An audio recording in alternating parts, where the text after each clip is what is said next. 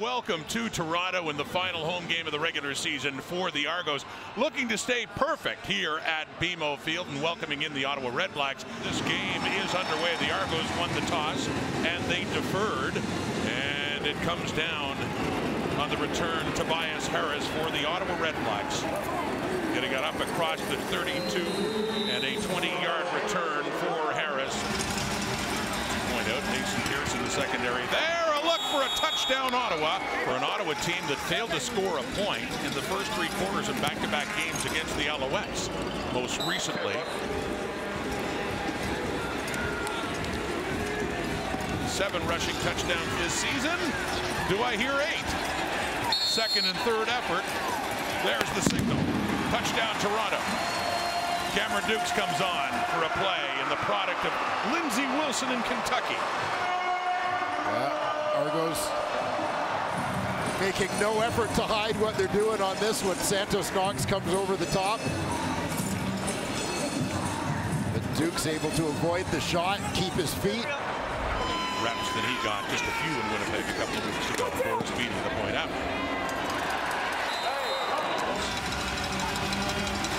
Looking to take the lead again. Devontae Williams bounces off a tackle and waltzes into the end zone untouched. Point after by the ex-Ticat, Michael Domagala. Gets the ball again and into the end zone for the Argo touchdown. His second in the CFL, had one last week against Edmonton. Deontay McMahon. McMahon once again in the backfield here. You're going to see his quickness. Little outside in move to freeze the defender. Deontay McMahon, who played his first CFL game against the Alouettes the night they clinched 4 weeks ago. Boris Beatty puts it through. That Harris is on the 6, so let give him the night off. He got a little hobble we saw against Edmonton last week. He wanted to stay in the game, talking his coach into that. Here's Tobias Harris on a big return.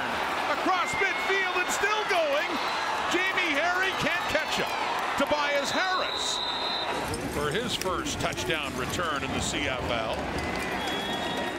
29 of 31 this season. He's only missed 2. We'll call that 30 for 32 for Beatty. Michael Domagala, 30 of 32 on the season.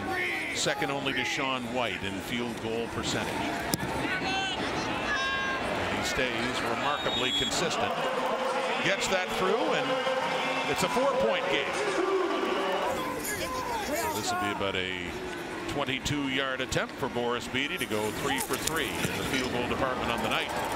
He just took out his slop wedge and had no trouble with that one. So it's Domagala, and he puts another one through. Hey, he's trying the field goal, and he's only tried. He's 1 for 150+ this season for a guy that used to dine out on long field goal tries.